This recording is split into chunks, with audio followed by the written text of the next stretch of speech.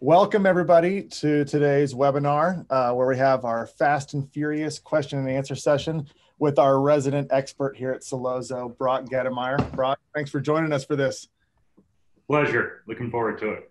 Yeah, so the format is Chris and I have already laid out a few questions that we're going to throw at Brock to discuss just his advice on PPC on Amazon. And then we always have the chat open. So we want you guys to throw your questions in at Brock. There's a few requirements. Brock's got to answer the question fast, and we're going to roll through as many questions as possible. We'll see if we can do that, Brock. Sounds good. Yeah, so this will be a lot of fun. I always want to get through as many of these as possible. Chris, you and I are going to alternate the questions. So why don't we just get started? Chris, you take the first question. Sure. So let's roll into this, Brock. What do you think about running PPC on day one for a new product? I think you should, but I also think day one you should have reviews. So normally I'll get those reviews first and then like do a full FBA launch. So like it's a bit of caveat, but yes, I do. Okay. All right, next question. Keep it rolling. And we'll come back to some of these. Oh yeah. What is the point of PPC in general? Is it to find keywords or for ranking for specific keywords or both? Oh, I definitely think both. And I think the other main one here is it's really taking sales away from your competitor too. It's taking a larger piece of the pie. And that shouldn't be understated because I think that there's a lot of people that could definitely value from that. Mm-hmm. Chris, next one. Okay. When we set up campaigns, what are the starting bids you suggest for automatic campaigns and manual campaigns? Yeah, so if you're using something to adjust your bid daily, I normally start the automatic campaigns out actually pretty low. So it depends on the niche, but I might even start the automatics at 50 cents or 75 cents, and then I'll let something go up over time, such as the optimizer, increasing the bid every day. You'll get up to the $1.50. If you're selling $20,000 couches or something like that, though, obviously you're going to have to start much, much higher. So yeah, I normally in general start things 50 to 75 cents unless you're in a unique niche such as like $1,000 to $20,000 products. Next up. Okay. All right, here's a good question. How many campaigns are ideal for a product? These are supposed to be fast. You can take your time on this one. All right. So I think bare minimum, you should probably have an automatic to exact match. Now, if you get to the point where you've harvested everything out of your automatic, it's perfectly fine to be running just your exact match. Now, all of the new advertising methods that have launched over the past year on Amazon, though, I mean, I can think of so many people that have switched exclusively to them even, such as the sponsor brand videos. I can think of a number of accounts that run nothing but one sponsor brand video for a number of products. And that is the most efficient way we can do it.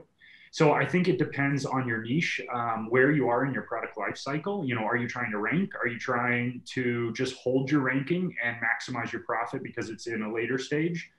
I'd say at a minimum, though, in the past or currently, you should have at least one automatic and one manual. Good stuff. Chris, next one. Next one is, what are the different uses for negative keywords? Okay, so I lump keywords into two categories, good negatives and bad negatives. So bad negatives are to cut wasteful spend, right? Good negatives are because you are trying to consolidate that volume to a different location. So for example, an automatic campaign, you want to negate a search term so that way your exact match can get all of the data needed to make the appropriate decision based on where the bid should be to hit your target A cost. The only other options, in my opinion, that you should use negatives for are, I have seen people use blacklists before. So if you're doing manual bid updates, you might have a list of keywords that you know are bad and you apply those always. So like a blacklist. If you're doing daily bid updates, you really don't need that. The other option is if you're trying to segment things out. So you might take your sponsored or your branded spend, for example. Let's say you have that in a separate campaign because you have goals you want to hit for branded spend. That's another great reason why you might want to actually use a phrase negative in your automatic and non-branded campaign. So I use exact negative 99% of the time, and I use phrase negatives only for those situations where you are trying to control something like all branded terms not spending in this campaign. Very good. All right, next question. What do you recommend? One ad group per campaign to be able to manage the budget per ad group instead of per campaign? Question. Okay. So I think it depends on how many SKUs you have. If you're running 40,000 SKUs, you know, that can get overwhelming really quick. That having said, if you're running 50 SKUs, there's really no reason not to just have one ad group per campaign and have, you know, 50, 100 campaigns. Again, if you get into the wholesale model where you're constantly churning through products that you won't ever sell again, that is a great situation though, where you might actually want to have multiple ad groups and have categories of products lumped under one budget. Other than that though, I do like to have one ad group per campaign, or I might also have a second product attribute targeting ad group. Obviously you got to separate those out. Very good. Next question, Chris. Oh, we get this all the time. And everybody in here, like the fifth year you in here, feel free to write questions in the chat. Put some questions that you may have in the chat, anything about PPC. And then what we'll do here at the end is we'll go through those questions and we'll just fire them away at Brock, and Brock will go through a little bit more in depth. So this question, and this is a question we get all the time. What should my ad budget be? Yeah, so Amazon, you know, they say something like $30 a day to run all day long on a campaign. So that is just a huge generalization, and it totally depends on your niche and the product life cycle. If you are launching a new product, it is very likely you are going to spend dramatically more than $30 a day to start getting organic sales. You are located in the search abyss, page 8, page 10 on your main keywords. $30 a day in a high volume niche, that's not going to cut it. I will say though, I have seen people maintain organic ranking on keywords with only $10 a day. I mean, I have seen it. Those are super specific niches, and there's not as many competitors in those niches. But I've definitely seen some really low budget campaigns be successful. So I would say when you're starting out, it is a good idea to go ahead and launch the budget based on what you expect to take to get you where you want to be. So if you need to get to 20 sales a day, you have a 10% conversion rate and you have $1 cost per click, that means it's going to take $10 to get one conversion, right? So if you want 20 conversions, you can do the math. I would recommend setting your budget to at least that to start. Very good. All right, next question. When setting up a campaign, should I use dynamic up or down or dynamic down only? Yeah, this is easy. Dynamic down only. This is like, I've tested over and over. I keep testing it. I'm like waiting for Amazon to up their game on this. I would love for dynamic up down to work. The concept is great. The customer comes in and buys, you know, hot pink products, and yours is hot pink. That's data Amazon doesn't give us, right? But we know now that this customer is more likely to buy your product because they buy everything that's hot pink, right? And in theory, Amazon could see that and dynamically increase your bid. It works great when they're dynamically lowering your bid. I cannot get it to work dynamic up, down. I always go dynamic down only. And the only time I run the third option, which is fixed bids, that is when I want total control. So such as I'm branding on I'm spending on a competitor's brand or our own brand name. I don't really care if it's a lower likelihood of converting. I am buying all the traffic. And so I set those up as fixed bid. Honestly, dynamic down wouldn't be bad for those either because it only kicks in like 10% of the time. How about a follow-up on that? How would that conflict if you had dynamic up down going with when you have the optimizer running in Solozo? There could be, how does that affect? Yeah. So the dynamic up down happens after the bid. So everything that the optimizer is running in Solozo is actually the bid. So the dynamic setting is changing your bid after the fact, after you've bid, you've entered that bid auction, right? So how it impacts it is this. Solozo sees that you're bidding $1 and you're paying $2 a click. Doesn't really care what you're bidding. If it sees you keep paying $2 a click, it's going to lower your bid from $1, even if you were paying $1 per click and it was profitable. So if you use dynamic up down, it it has serious issues, because if the issue is dynamic up down, the optimizer is going to lower your bid to cut that wasteful spend. And sometimes it cuts it to the point where then the dynamics part stops kicking in, and then you just stop traffic altogether. I think no matter what you are doing, do not use dynamic up down in 2021, at least that holds true. Maybe 2022, they improve it and it starts working, but for now, 100% dynamic down only are fixed. Good stuff. Next question, Chris. Kind of back onto that. How do I use the ad placement option? Yeah. All right. So just to confirm, this is the top of search or product page? Yeah. Okay. All right. So top of search, there's a couple unique situations. A lot of people shop Amazon mobile, and it's a huge percentage of the traffic. I'm not sure what it is right now, but I think it's over half even now. I think it's been over half for a year now. Anyways, point is, a lot of people are coming in on mobile. And one thing to note is that mobile has fewer ad slots, especially at the top of the page. And so it may be more valuable for you to bump up your top of search multiplier if you are selling a product that really focuses in on mobile browsers. So for example, if you're selling like phone accessories, there's a high probability people are buying phone accessories at a much higher rate from their phone. So that is a great situation where you might want to implement. Other than that, my general rule of thumb is don't go super high unless you have a specific use for it. So when I say add one on, a lot of times I'm talking about a 10%, a 15%. I'm not talking about 200. It goes all the way up to 900, by the way.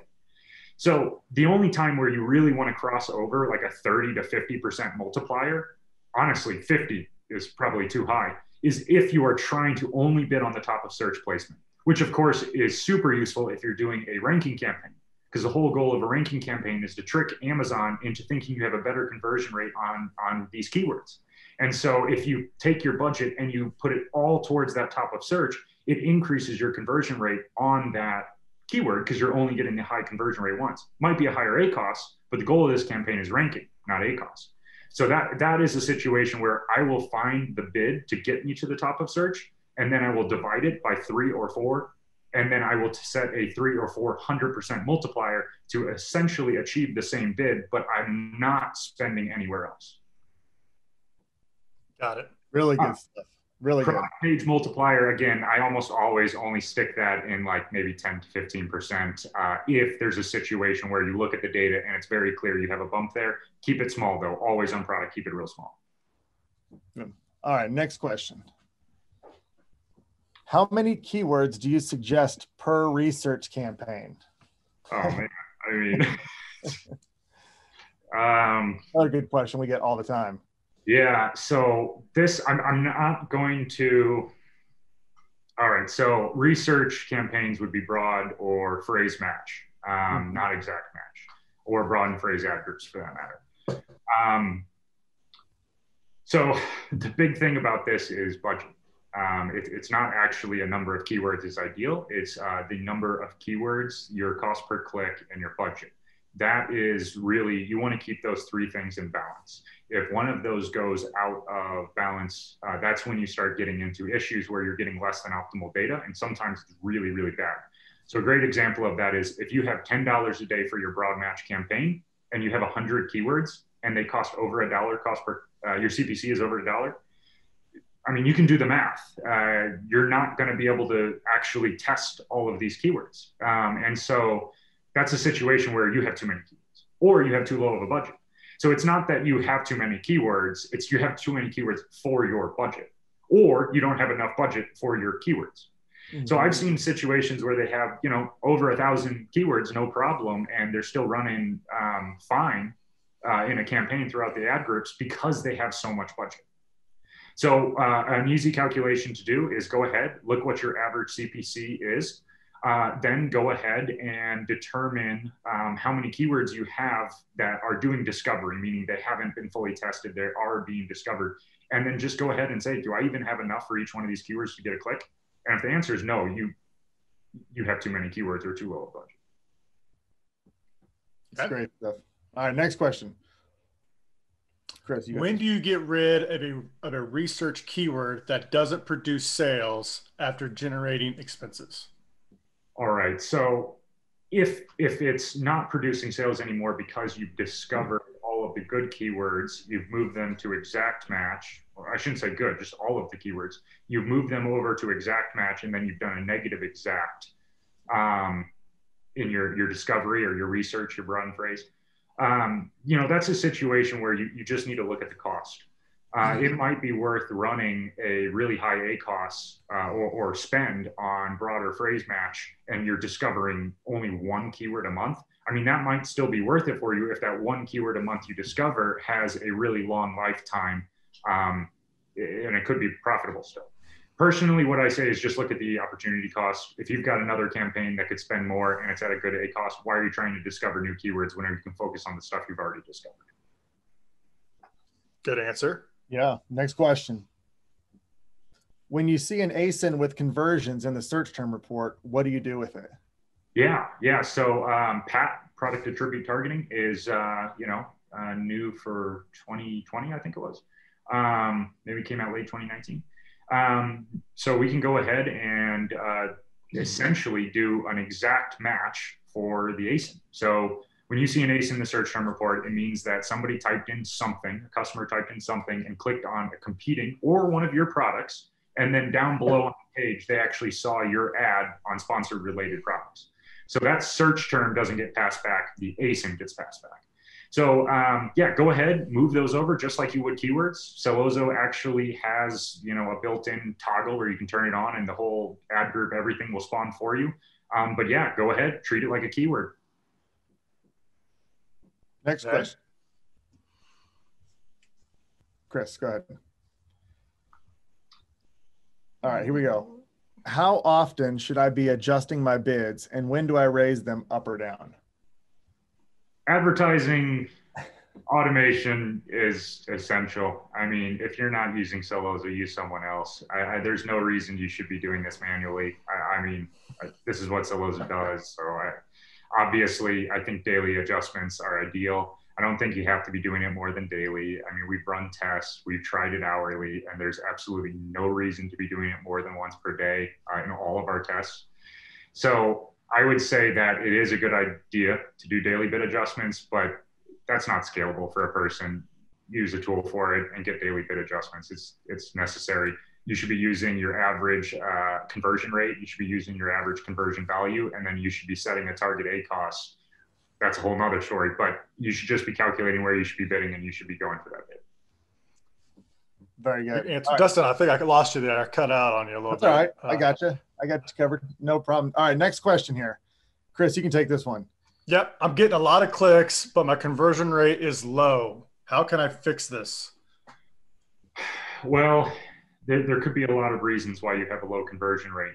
If you're getting a lot of clicks, it's normally a good sign for what you're targeting, because it means customers were at least interested enough to click on it, right? If you have a really poor click-through rate, then your main product image, your price point, or your title, something's wrong there. But assuming you have a good click-through rate and you're getting a lot of clicks, but you're not getting conversions, a lot of times it's a back order. So like, go check and make sure that you have Prime 2-day shipping. And if you don't, you're going to get more clicks. They're going to go to your product page and they're going to realize, oh, I have to wait a week to get my product. Normally you have a half. Your conversion rate is halved whenever you don't have 2-day shipping. So I would say go take a look at that. How you fix it is just what's wrong. So if your price point is like too high, for example, obviously just lower the price point or convey the value and why you should be at a higher price point. If it's the shipping date, we can't really control that unless we just get more inventory into Amazon. And then the main image is one of the most important things. A lot of people overlook that. Spend way more money on your main image. Because if you have a poor click-through rate, it's probably your title or main image. Yeah, Dustin and I see this a lot. We talk to sellers daily, and a lot of the times they'll I'm running ads, and we go to find out, we look at their listing, and it's more of a listing problem than it is a PPC problem. So sometimes, check your listings, change your image, check a title, and maybe look at your price, know your market, and then that'll help out with your ads as well. The other thing to mention here is you could go ahead and take a look at the business unit session percentage. So this is essentially all of your sessions, just how they're converting on your listing. If that is low for your category, you know, that tells you that if you pay to get more people on your listing, they're not going to convert at a higher rate than the people organically getting to your listing or total. So take a look at that number and you know, kind of track that over time, that percentage, because you change your price and you have a really big hit to that conversion rate, the unit session percentage rate. You know, maybe you went too far on the price, or maybe that main photo isn't as appealing, right? So that's definitely something to check as well. Cool. All right. We got some questions for you. The chat is blowing up. And if you got questions, put them in there. Yeah, we'll get through these that we've done ourselves, but we've got a lot for you, Brock. So we got to get the rapid fire going here. All right. Next question. Would you set up variants in separate PPC campaigns or organize them in ad groups within the same campaign? Super good question. Search term differentiators is what you want to structure your campaigns based on. So what that means is if everybody is typing in, you sell red socks, blue socks, ankle socks, knee socks. If everyone's typing in red socks and blue socks and they're under the same parent, their variants, put them in separate ad groups or separate campaigns, the red and the blue. Obviously, knee height and ankle height isn't a search term differentiator. There's not many conversions happening on those. So you can combine those and you just structure based on color. Obviously, if it was the exact opposite, you would structure based on that. There is benefits to having more SKUs under the same parent. So if most of the search terms are the same, they're just typing in socks when they buy, put them all together. You will optimize twice as quick by having one ad group versus two. Boy, that's a question we get all the time. Yeah. Great answer. All right, next one. Oh, that was it. All right, here we go. I'll get us started with the questions, the great questions we have coming in from everyone here. So let's get started. All right, Brock. All right. A lot of your advice has to do with launching new products as a manufacturer. Anything you would suggest for a wholesaler distributor on Amazon? Yeah. So if you're not running a low bid catch-all, just 100% do it. You know, that is going to be your number one campaign as a wholesale or distributor. So a low bid catch-all is where you just take everything you got, put it into a single ad group. If you're over capacity, put it into two, and then go ahead and set the bid anywhere from the lowest I run are about 6 cents and the highest I run are about 15 cents. And so that is literally everything in one ad group, in one campaign, and you are not optimizing that. When I say you're not optimizing, you are not transferring keywords out. This is not scalable. The whole point of this is on page 7, when somebody's just clicking around, it's still worth having a click at 6 cents rather than having no click at all. So no brainer, get the catch-all. Next thing is budget. Make sure that if you are running out of budget on your account, so the global budget cap in the settings page of the Seller Central advertising, you have opportunity. If you're running out of budget, you should be using day parting. So scheduling, ad scheduling, or day parting. The other thing is just if you are running out of budget and you have a catch-all, pause your other campaigns and just run the catch-all and spend on the catch-all exclusively until you get to the point where you're comfortable increasing the budget and spending on other campaigns. Perfect. Next one. What are your thoughts on using the bid down, up, down only feature? I think you talked a little bit about this, but what type of scenarios would you use these effectively? Yeah, don't use the up down. I've tested it so many times. I've done so many different niches. I have never once seen better performance from it. I even tried it around Prime Day, like they suggested, around the holidays. I don't know what they got going on. Use dynamic down only. What just to add to that, what we tell sellers is doesn't know your target ACOS. They don't know your ACOS goal. So they're going to continue to raise that bid as high as it can go just to get a conversion. And sometimes that can get out of whack. So just be careful there. And in our test, we found that like 80 to 90% of the time, they were increasing it by the full multiplier. So they were increasing it 100%, 80 to 90% of the time. So you're telling me 80 to 90% of the clicks I'm getting, you think they're going to convert at such a high rate? This is okay to go up 100%? Yeah. Don't use it. Use dynamic down only. Great stuff. All right, next question. Do you need to repeatedly put the same negative keywords on each campaign or only need to put it once in a campaign? Well, I prefer to add negative keywords at the ad group level. And so if you do have multiple ad groups, you will have to put it multiple times, technically in the campaign. But you really only have to create a negative keyword once. It doesn't, you can't create them twice. If you are launching new campaigns and you have like a blacklist, these keywords are bad because of your product. I mean, of course you could launch the campaign with the negatives, but otherwise you just have to put them in once. This next one we get a lot too. This is going to be a good one. I hope you're ready for it, Brock. What's the difference between Solozology and quartiles?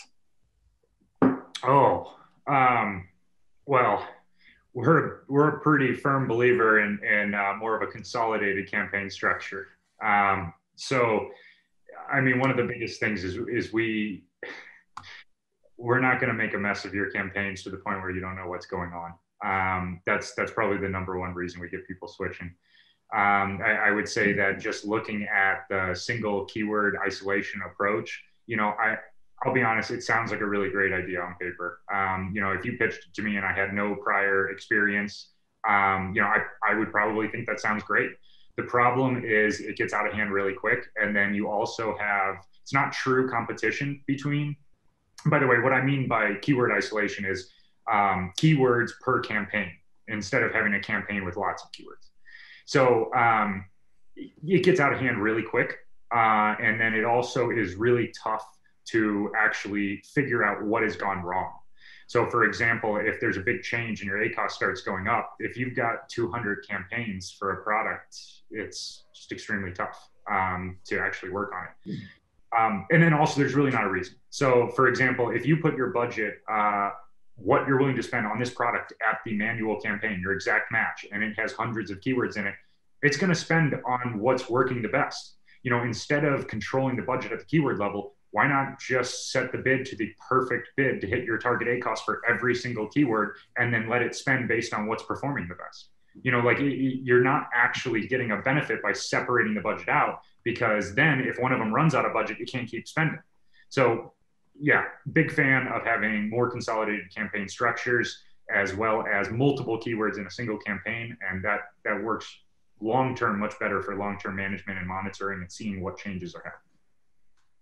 That's a great breakdown, Brock, of that. All right, next question. What's a good PPC strategy for a new product launch? What niche? Yeah. If you're really niche down and there's only a couple competitors, I mean, you might be able just to launch the product with an auto to exact match campaign, do an early review program, and you might be able to hit the ground running with that no problem. That's probably the most common way to do it. Obviously get your reviews in order, all the outside stuff from PPC. The other approach is, let's say you're in a super competitive niche. I mean, like a brutally competitive one, some of the supplement space, some of the tough ones.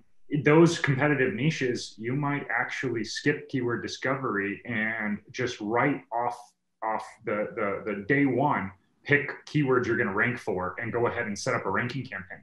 So if you only have $30 a day, and you're in a tough niche where you can spend all $30 a day, you might want to put the entire budget to a single keyword to try to get organic ranking, because you don't have the budget to do discovery. That's a the question niche we get is all lighting fixtures. Lighting fixtures. Okay. All right. So if you're more premium lighting fixtures and you're doing like merchant fulfilled, I definitely think you're going to want to probably do a different approach. So instead of automatic to exact match, go ahead and get one of those in. But if you've got other listings that are doing well, you probably want to try something such as like a comparison module on your enhanced brand content, cross promote your new products, because if somebody's looking at one of your existing products that's doing well, they might be more interested in one of your new ones, and that is a free click. You don't have to pay for that. The other one is the virtual bundle. Even if you're selling lighting fixtures and you think people aren't going to bundle two together, there's benefits because it's essentially a free banner ad that's highlighting your new products. I love doing this in essentially all niches where it's not as high velocity. Cheap lighting fixtures is a little different. If you're going for cheap lighting fixtures, maybe doing an auto to exact match right off the bat as well. This is the high volume ones. These are the $19 to $30 ones. If you're high volume, you might also want to look at a piggybacking approach where you target some ASINs and that are high volume that you think you're uniquely fit to compete with. So like they look really similar, but yours is cheaper, or you have better reviews. piggyback on those, use a product attribute targeting and just target a handful of ASINs. That's another great way to start getting immediate exposure that's more cost effective, because obviously you might not have the budget to go for the high volume keywords from day one. And we work with probably the largest lighting company on Amazon. You can go to our site and see who that is. But so we got a lot of experience in this particular niche. Okay, here we go. Amazon ad specialist is saying I should not have so many campaigns. They suggested that I only have 3 campaigns to avoid the same keyword in different campaigns competing against each other. All right. So if you're talking about an Amazon employed, let's be clear that those are salespeople. Nothing against salespeople, but take it easy over there. Yeah. I used to live with one of these guys. I'm going to be blunt. I was out in the Bay Area, and I lived with multiple people that worked at Amazon, and I actually did work with somebody that was their job. It's a sales position, and they have KPIs, and one of those KPIs is actually to get you to try to use some different campaign types. So definitely make sure you understand that, Amazon's goal is to get you to spend more. And so be careful about suggestions. Now, for the specific question, if you're using exact negatives, you never have that problem. So if you're using a system with keyword transfer, that you can just let them know that can't happen. When the search term converts in the exact match, for example, it will be created as a negative exact in the automatic or the broad or the phrase. So you can just let them know I have a tool that's running that will take care of that, and you won't have to work. Now, if that is happening because of some other reason, it's also, you're not actually competing. Competing is the wrong word. You will not bid yourself up unless you have multiple seller accounts. So you pay 1 penny higher than the next highest bidder, not the next highest campaign. You are the bidder. So one thing I would mention is the reason why you don't want to have the same keyword in multiple campaigns targeting the same search term. So if they're targeting different search terms, it's different, but targeting the same search term is because you're dividing the data between 2 points. So what can happen is you lower the bid in one place, then the volume, all the higher cost per clicks, the less profitable, lower conversion rate ones maybe, those bounce over to the next one. And so you're like playing a whack-a-mole game where you're bouncing back and forth. Again, if you have a campaign structure that's actually sending it all to exact match down like a discovery pipeline, this can't happen. All right, take a drink of water. We got another question for you.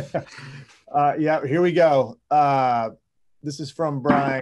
I use dynamic up down when I'm running a lightning deal, and it worked really well. And then a second question, do you have any insights on the best times of day to run your ads? So the lightning deal is interesting. I almost think that you could have been running at a much higher bid and done really profitable while you were doing a lightning deal. So it wasn't the dynamic up down that actually worked. What happened is you were just paying 100% higher for a lot more clicks. And since you had a much better conversion rate, I'm assuming here, when you're running the lightning deal, because people click on it, they see that it's a lightning deal, so the conversion rate's better. I actually think that it wasn't the up down that had success. I actually think what it was just the fact you were bidding higher. So my take would be just bid higher. Go ahead and put on a multiplier, put on a top of search multiplier for that one lightning deal day, or go in and use our relative bid adjustments. You can go in there and change all of your bids 50% for one day and then drop them down 50% the next after the deal runs out. I would be very surprised if you did not have the same performance by just increasing your bids for the day you're going to have a better conversion. Good answer there. Okay, this is a good one. Okay. I noticed since starting using Solozo that my keyword bids are way higher than what Amazon recommends. For example, Amazon recommends $3, but sometimes Solozo bid is at $6. What's the reason for this? Well, so the first thing is Amazon, they're not actually telling you the bid you need. They don't know your ACoS target. They don't know your conversion rate. They're actually suggesting a bid based on getting you to page one. So keep in mind, their suggested or recommended bid, it is just to get to page one. It is not actually based on your conversion rate. It is not based on an ACoS target. It is not based on any data that you really need to calculate to set an ideal bid. So, keep that in mind.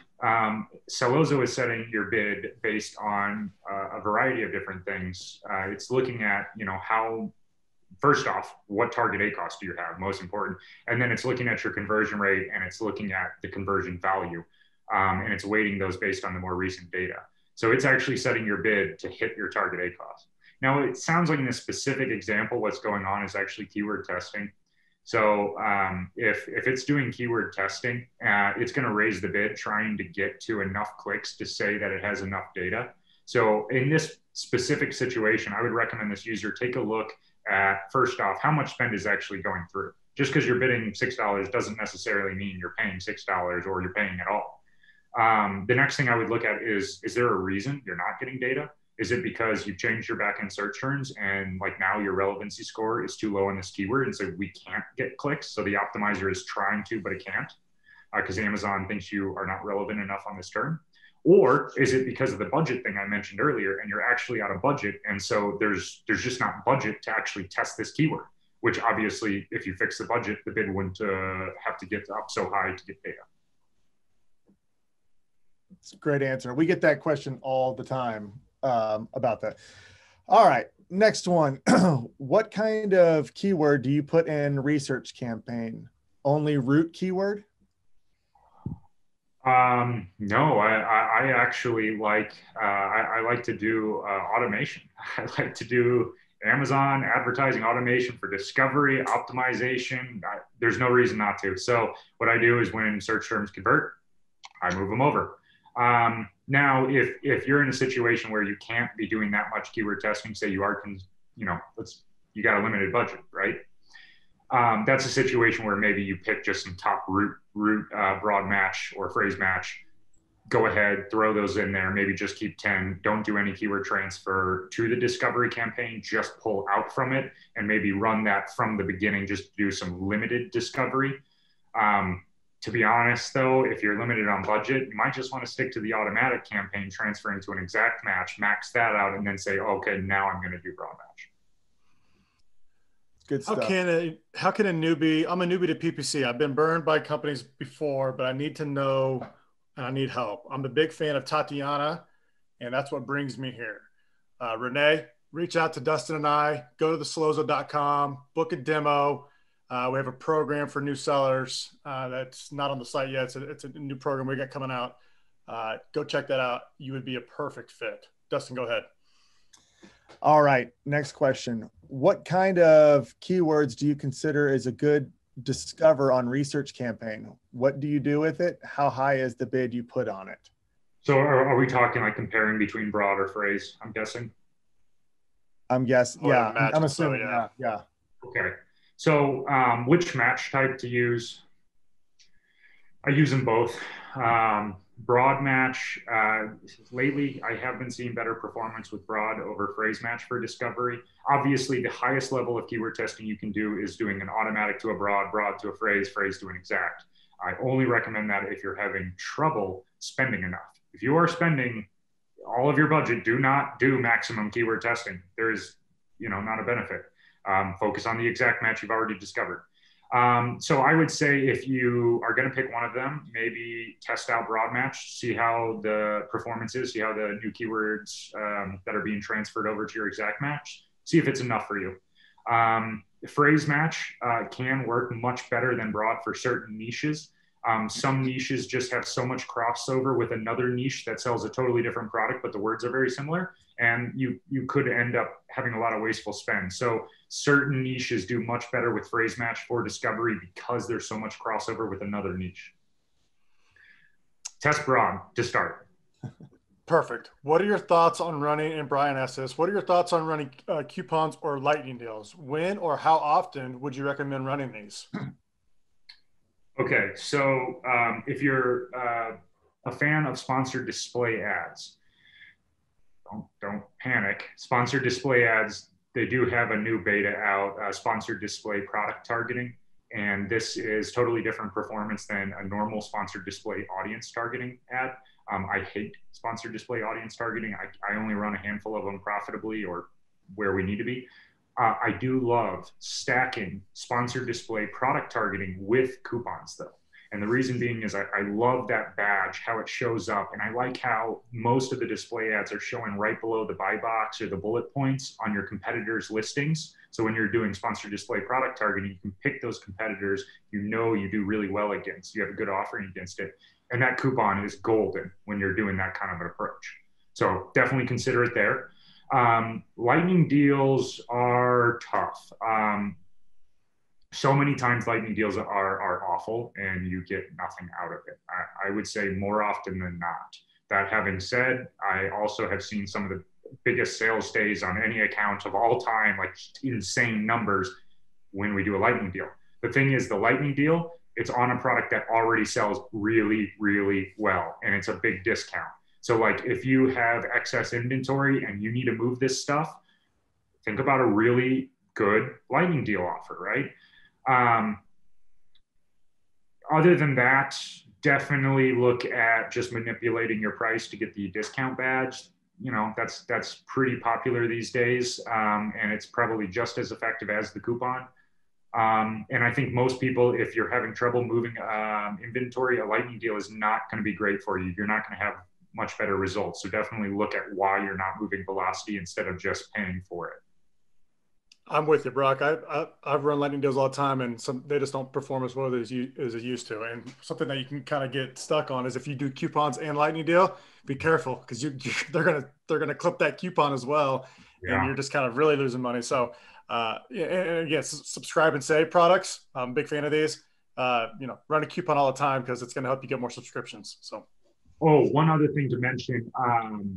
The lightning deal. The most successful lightning deals I've seen are always industry leaders. So when you're top row, you're like the top 4 products. Those are always the lightning deals that do the best. So if you're like number 1 for your main keyword and you see that you drop down to like 4 or 5, you're like in the second row now.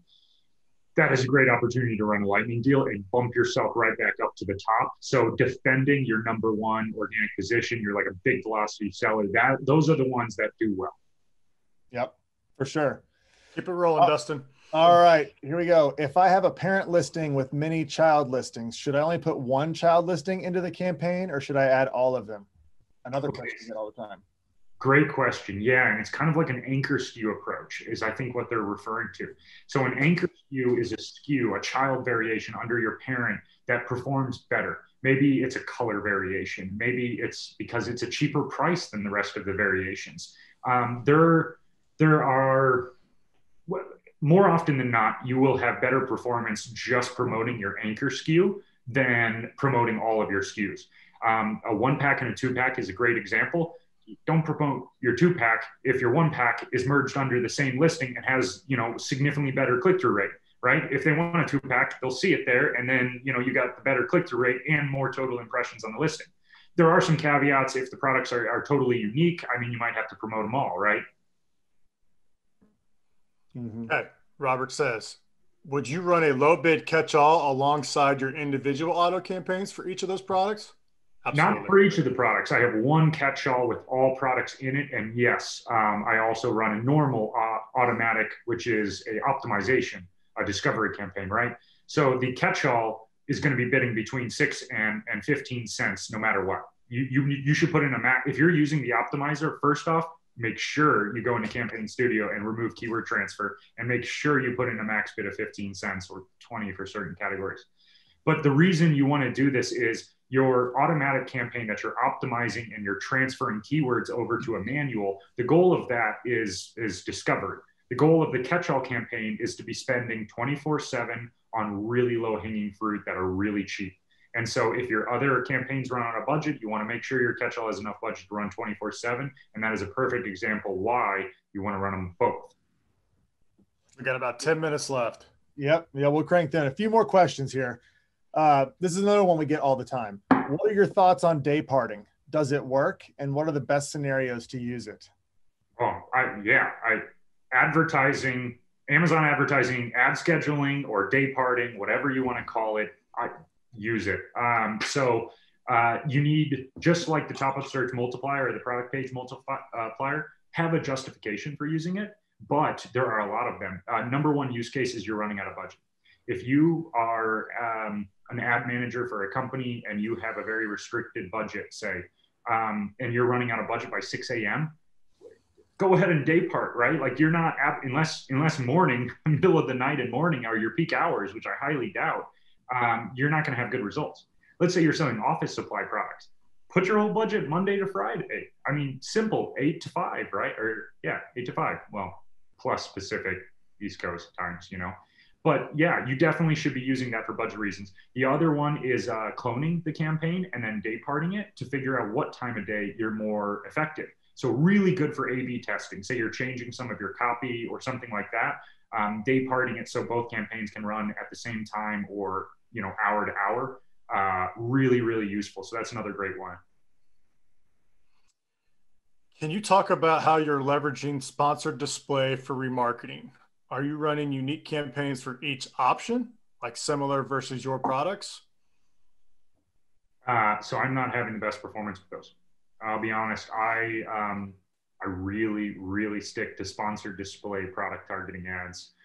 The remarketing, I've had some success, but it's just so limited. I'll be honest, unless you're maxing everything else out, I normally would put your budget somewhere else, like sponsor brand video ads. If you're looking at, switching from just sponsored products or normal traditional headline search sponsor brand ads, don't go for the display retargeting. Go for sponsor brand video instead. Go for sponsored display product targeting. We see over and over and over and over significantly better performance. All right, next one here. We used the Amazon attribution tool to help track traffic from sources like Facebook, Google, and TikTok ads, but the data seemed really out of whack. Have you seen this work, or do you have thoughts on the attribution tool? And can you talk about your thoughts on running ads using category targeting, sponsored brand and sponsored display? So I'm definitely not an expert in the attribution tool. I wouldn't be able to tell you if the data I've seen is inaccurate. I've definitely seen accounts where it looks accurate. So I don't think like widespread is just not working. I definitely have heard though of situations where it just is impossible to see the data that you're seeing. So I would say that any data from Amazon is good data. The more data we can get, the better. So I would use it. It's free. Why not? But yeah, I can't tell you that it's actually working. What was the second part? The second part was talk about your thoughts on running ads using category targeting, sponsored brand and sponsored display. Yeah, so category targeting is definitely something that I think is going to be growing this year. I used it to a limited degree in 2020, definitely wasn't the best performance. That having said, I think I really need to reevaluate it. And the reason I say that is if you're running the optimizer for 6 months and you're manually pulling out all of your converting search terms from automatic campaigns to your exact match, your automatic campaign is going to get worse and worse and worse, right? But that's good because you're discovering keywords, you're moving them over to your exact match and you're optimizing. That's the point, you're discovering. So I really think I need to be looking at the category targets with a different expectation, because even though they are running at a higher target ACoS normally, or higher ACoS than target, if I view them as a way to discover specific ASINs and transfer that to an exact match ASIN ad group, I actually think that could be really profitable. So I would say, go ahead and use that as a way to discover new ASINs, but make sure you also are discovering ASINs from your automatic, because those are normally really profitable compared to category. Good. All right, next one. What are your thoughts on pricing? Should I increase my price so that I can spend more on ads, or will that lower my conversion rate? How do you determine a happy medium? Good question. Yeah. What is it? An incrementality test, right? So you can just test it. There's definitely some options out there. The other thing to do is look at your competitors.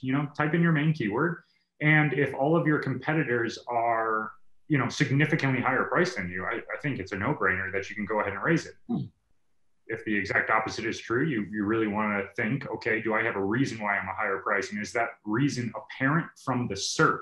Because it really has to be apparent from the SERP. So that's like your main image and your title, or the first part of your title. They need to tell the customer why you're higher priced. Otherwise, you're probably not pricing accordingly, Brian, that's your question. You also asked a question about coupons. So maybe you could try, having a higher price and throw a coupon on there. that might work as well. So check that out. Okay.